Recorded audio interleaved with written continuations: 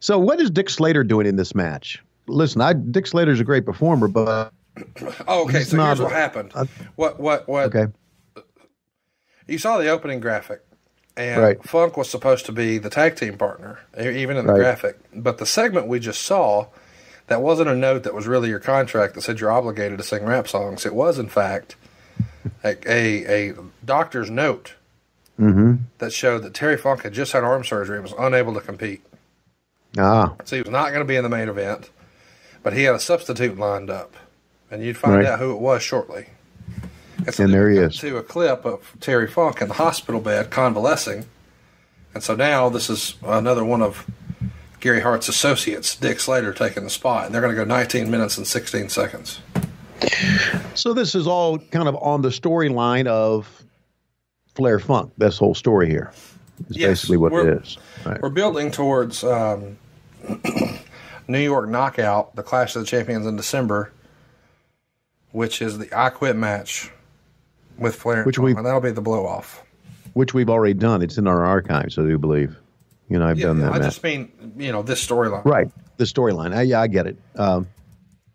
So, in 1989, I don't know if Flair and Funk was considered the feud of the year by Dave Meltzer or not, but I would say it's one of the top feuds. Oh, for sure. That and you got to remember, in '89, you had Hogan and Savage, and then you had Hogan and Zeus. So you had two really good ones on that side. I mean, at least getting a lot of attention. And here you had Flair and Steamboat, and then immediately Flair Funk. I've always thought '89 was one of Flair's best years. He would say, not even close. '86 was it. '86, really? Flair thinks he did his best work in '85 and '86. And certainly he probably had his best years up to that point financially in those years. Sure. In '85, '86, especially '86, I remember that was the Great American Bash on tour and all those stadium shows that he had. So, and where he dropped the belt to Dusty and Dusty dropped it back to him, and that was some good stuff. I was on a lot of those tours. That was a lot of fun. That's when wrestling was fun, and we're making it fun again.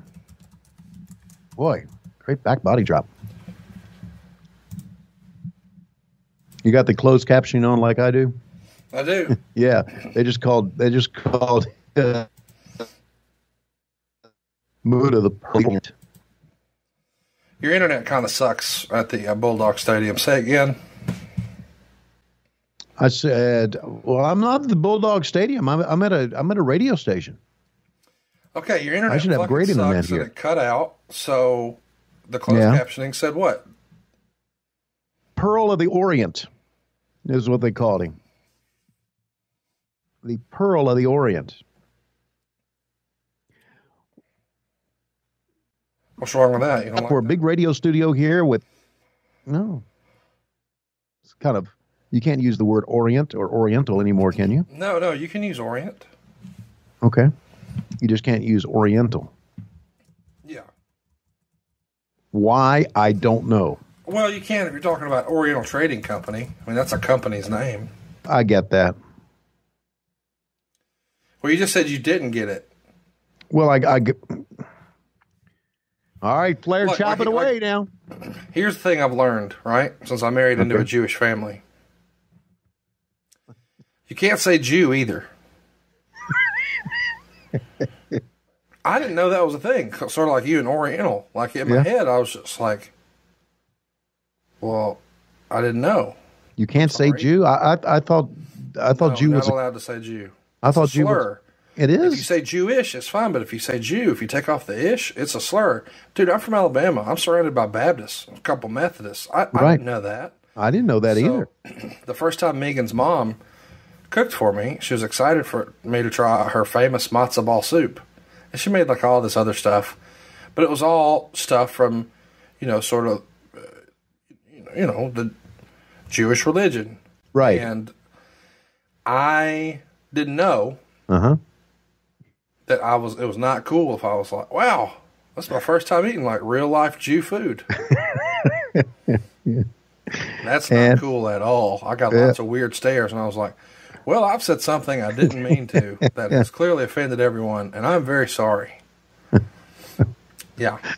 Wow. You learn something every day. It used to not be that way. Well, it used to not be that way, Conrad. It's just the world has changed. So, like my other friends, like Dave Green and Shuley, like they routinely refer to themselves as Jews. Yes, they do. They're like, "Oh, this Jew bastard," and blah, blah. I guess it's like sort of like the N-word, right? Right. Exactly. Like, you could African Americans can say it, but we can't. So I guess in Judaism, we can't say Jew, but they can. I didn't know that was the rule. Now that I got it, I'm good with it. But like it's sort of like the word midget. You know, you're not supposed to say that either. But like our friend Dylan Hornswoggle, he's fine with it. He says midget all the time, and he's cool if anybody else says midget. But if you meet a little person, you don't know, so you're just like a little person. And I don't know. So I just, as a rule, I don't say that word. Right. I was told, hey, that's a slur. That's akin to calling me an N-word. I'm like, oh, fuck, I didn't know. Because I grew up, especially in wrestling, you know, those old posters, it would be like, you know, plus a midget match and the girls. You know, that's why they, you know, like the girl. Well, now you can't say girls, it's women's matches. Right. But you can't say midget either. And so, and I realize I've just said it a bunch here, and I guess. I get that. Listen, I don't. I know what you mean, and I'm perplexed about something. First of all, I don't call Hornswoggle Mitchell. He's a sawed-off little fuck. Right. As far as I'm bastard. A runt bastard. Yes, he is. But you can't say girls anymore. I mean, I do know that women's has a more mature connotation to it than girls does. But girls not the word girl is not a slur. No, you can't say it. It's demeaning. It would be like if you said, all right, up next, the boys are going to wrestle. We're going to find out who's the boys heavyweight champion. Okay, I get it. So it's like you wouldn't call them boys. That'd be demeaning. So it's the same thing. But again, times change, cultures change, everything's different. But Pearl of the Orient, not necessarily bad, but you couldn't say, oh, he's our favorite Oriental wrestler today. Yeah. Unless you're talking about, and again, the wrestling company that AEW is partnered with from China is OWE, Oriental Wrestling Entertainment. So in order to just say the name of the company, you have to say Oriental, because that's the name of the company. But you probably shouldn't refer to the performers as Oriental. I know, it's a fucking lot. Sorry. All right. Well, okay. All right. Very well said. And meanwhile, what do you think of this match so far? I think Dick Slater would have had none of that conversation we just had and said whatever the fuck he wanted to say. Exactly. He would have. It's showing me that Slater can, in '89, could still perform, man. He was Slater, he was. Go ahead. He was on top. KKK, right? Really? I think so. I thought that was. No, it wasn't. Slater wasn't in the KKK. Yeah. I think he was. No, that was the other Dick. Oh, was it Dick Murdoch? Dick Murdoch, yes. Yeah, I'm getting my dicks confused. Which is the first time we've ever had that problem here on What Happened When. You ever get your dicks confused? Not with anyone's, no. You do realize by calling Lois, I'll never get laid again. You do realize that, don't you? It wasn't looking so hot before either, you know? Well, you just confirmed it. Well, maybe you should just go home and play her. You singing "Bitch Better Have My Money" and you start the song with "It ain't nothing like black pussy on my dick." Yeah, I'll do that. And then you could tell her, "Bend over to the front and touch your toes. I'm gonna reach back and hold my nose." Oh like God, that. That's what you said. Okay, let me ask you this. In 2019, and I know that song is kind of old, right? Bitch Better Have My Money. I think it's from 1992, believe it or not. Okay. Can they get away with songs like lyrics like that in today's music? Do they get away with that shit? How do they get away with this stuff when come here? I just don't understand it. We've been talking about, you know, Oriental and using the word Jew instead of Jewish and girl instead of women, and you get called on the carpet for that, but all these rap artists get away with all this stuff? How do they do that? They're magic men is what they are. What do you mean? I got hoes. Well, they just get by with this stuff. I don't know. Here's a new song from this year that blew up. Okay. There's lots of stuff on here, but okay. Like the here you go. Bitch, I'm a star. These wishing. He say hungry, this pussy the kitchen. Jesus. God almighty. Okay, well, more power to them if they can get away with it.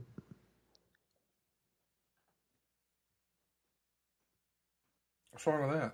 And we have a lot of friends in the hip hop culture that love us and listen to hip hop music and listen to rap. I get it. And you know what? I'm going to be very honest with you. I feel very uncomfortable about reading these lyrics. I know it's become very popular on this podcast, so I get that. But I don't know how to say this, but I'm going to say it. I have a newfound respect for rappers. I mean, it's not my type of music, but there's some of the things I'm digging, like the 50 Cent thing that we did on karaoke, right? I was kind of into that, like Ignition from R. Kelly. That was pretty cool. And I never did appreciate it before I met Conrad Thompson. How about that? And before I started doing the lyrics here on What Happened When. So there. He can be learned. So there you go. See what you've done for me? You've brought me back into wrestling, and you've gotten me involved in hip-hop. I even got gold chains on now, man. And earrings. And earrings. And since you got that Tony Khan money, we're going to get rid of that middle-of-the-mall CZ shit. We're getting you some VVS's. VVS's? Yeah. Okay. Is that another zirconium? I don't even know how you don't know what that is. I don't know what that is. VVS's. I have no idea. So when you're looking to buy diamonds, okay. For clarity, yeah, there's different ratings. Gotcha. VVS is short for very, very slight, and we're talking about the inclusion, so the little bits of carbon. Wow. So VVS is like pretty high up on the scale. You're obviously a man that knows these diamonds. Well, I mean, I am married, So am I. I just went to say, does this look good? Yeah, we'll buy it. I didn't say. You got to know about color. You got to know about cut. You got to know about clarity. Okay. So, like, the very best is like a flawless diamond. That's very, very expensive, almost impossible to get. But then they got different levels. So, like, VVS 1 is really the highest grade that mortal humans obtain. Yeah. Then there's VVS 2, and then you get into VS1, VS2, and then SI1 and SI2, and that's probably what you bought, Lois, like a SI2. But now that you got that con money, she may walk in one day and say, you know what, TS, I'm going to need me one of them VVS ones. And then, you're about to go spend more on her left finger than you did on a new Ford Explorer. Mm. So Gary Hart interfering here. Muta seems to have the upper hand on his brother in paint, Mr. Stinger. Slow rolling him over. Whoa. Kick out. The fans love that kick out, too. Look at them. They're into it. They thought that was it, especially after Gary Hart had interfered. Yeah. You see Bill Apter walking around the outside, bothering people. Can I get a program after this? I need 2 programs. Who do I see about the program? Not a pile driver, not a power bomb. What is this? It is a power bomb. Muscles him up. Pinning combination, kick out. That's ahead of its time. Not a lot of power bombs in 1989. No, you're right. And you know what? We've had a lot of silly talk. These guys are working a pretty good match here, actually. I don't think these guys could have a bad match if they tried. Yeah. It gets a B or a B plus in the torch. Right. How about the way he's setting Sting up here? Throw it across the bottom rope. Nice maneuver. Old school. Don't see that very often these days. No, you don't. Is Dick Slater the one who had the Coors membership where he could drink anywhere free, or is that too Dick Murdoch? I don't know that story, so I can't answer that. You can't answer shit. That's not true. That's not true. I can answer some things. Oh, a big body slam on the outside. I see if Stinger can answer the call here. Oh, Muta's going to do a little work on him, isn't he? Yeah, I'm surprised. I think they swerved us all. I thought the finish was Gary Hart, man. That was a good swerve. Look at the old. Totally miss Muta throwing Sting into the guardrail. Flair coming to the rescue here. Mm-hmm. Laying in the chops on Muta, keeping him at bay, trying to let his man Sting get back into the ring. That one lady popping Muta the bird. Keep it classy, South Carolina. Yeah, you know who's in the audience here, don't you? Our friend Peggy Lathan. Oh, of course she is. Yeah, she's here somewhere. But I don't want to say her name because she'll get pissed off at us and won't speak to us. No, she'll still talk to us. Yeah, Clemson. I spent some time with her a few weeks ago in Charlotte. Yeah, and Clemson loses this year. I'm going to look her up. Oh, we'll call her on the show. Yeah, we will. You got her number? Of course you do. You got everybody's number. Of course I do. Hot damn. Oh, no. You got everybody's number. I got you. Oh. God, Sting was... You know, the kids loved Sting, and you know the kid that loved Sting as much as anybody else back in the day was Cody Rhodes, man. He was a big Stinger guy. Oh, he was his favorite. By the way, Clemson here had just beaten Florida State 34-23 days prior to this. Okay. They go on quite the roll. They would beat Furman, Florida State, Virginia Tech, and Maryland, but then drop a match to Duke. Can you believe that? Drop a match. They had 2 losses that season, and they were to Duke and Georgia Tech. Good God. That's where Clemson was in '89. Sacks and shit, boy. I think seriously, Georgia Tech that year was 7-4. Yeah. And the Duke football team, are you kidding? In 1989, they were 8-4. I mean, how in the world do you squeak out 10-2 if you're Clemson, and you're losing to teams that are 7-4 and 8-4? That just shows you how weak your schedule really is. Gonna set up the figure 4 here on Muta. Oh, Dirty Dick Slater has something to say about that. Slater have a cast on there? Yep. Okay. Yeah, I see it. Okay. And Flair just dropped his blade. On the edge of the canvas there. It's right in front of Bill After. Hopefully he's not getting a tight shot of the blade. Hey, does anybody drop this? Is this yours? Is it? Did I have this for my program? I need the program. I can do karaoke. Yeah. Is wrestling broken? I didn't know it was... No, is wrestling fixed? It's fixed, thank you. I was like, thank you. I didn't know it was broken. Oh, look at this. There it is. There it is. So, process how crazy this is in 1989. First of all, he's not in the match because he had arm surgery. So he comes out with the arm wrapped up and the sleeves cut off of the jacket. And he's got a plastic bag around Flair's head. He's trying to kill him. And Flair is legit claustrophobic and is having a legit panic attack right now and is holding the front of it open. He's not taking it off because he knows it's the gimmick, but he's holding it open because he's legit panicked. Yeah, I see it. Wow. But took a lot of... You know, who's watching wrestling in 1989? Yeah. A lot of kids. Right. And, man, the number one thing you were told as a kid at the grocery store when they moved away from those paper sacks that they grew up with, you know, when you were a kid and you would wear to Browns games... They went to these plastic ones and, keep away from children. Oh, don't get near children. Because kids were going to suffocate themselves with these things. And now he put it on his head. And, boy, you talk about controversy coming out of this. Phew. I know. We, the WWF back then, couldn't believe it. Now they brought up Brian Pillman. They brought up medical personnel. And to the point here where you're thinking, right? You're thinking Flair had a heart attack or he's dead or something, right? I mean, in real life, the police would have arrested him. Yeah, they even had to issue a statement on the September 16th WCW show. Jim Ross would read this from Jim Hurd. We're interested in providing exciting wrestling for all of our fans, but Terry Funk's attack will not be tolerated. Terry Funk is hereby suspended indefinitely from wrestling in the National Wrestling Alliance and will not compete in any event under our services. Huh. So they put they tried to make it obviously they tried to make it an angle. But they had to sort of appease the people who are upset too. Right.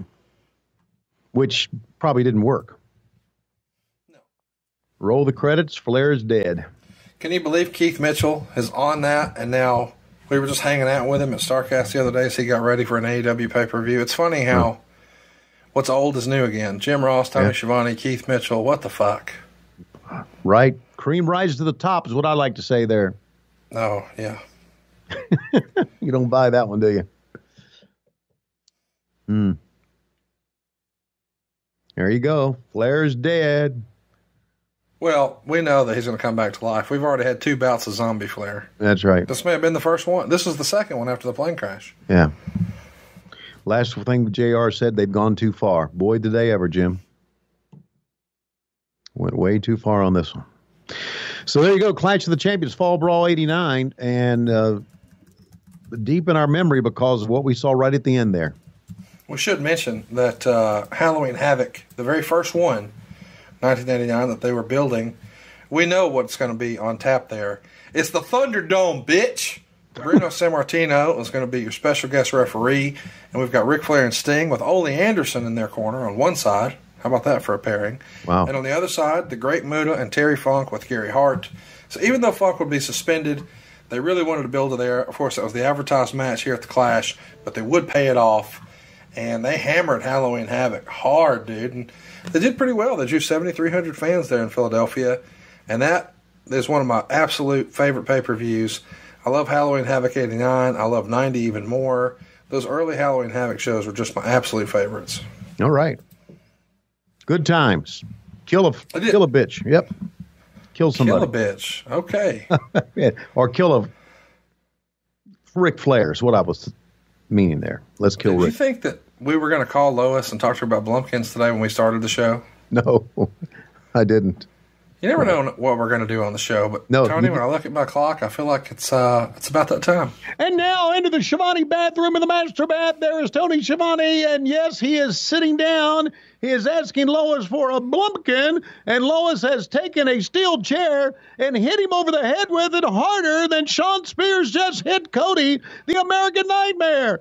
Tony Schiavone is desperately out of time with a turd hanging out of his ass. We'll see you next week on What Happened When. We're on the MLW Radio Network. Every Monday we are on Patron. World Order and the Crow, Thunder Russo, Arquette Champ, Vinnie Mac, simulcast. Tony's back with Conrad, not your classy podcast. Watch along, try not to laugh. Lois rules, cat bath. This wasn't the initial plan. Tom Zing's a good-looking man. Tom Zing's a good-looking man. Klondike Bill, make a trip. Tommy, you come over here.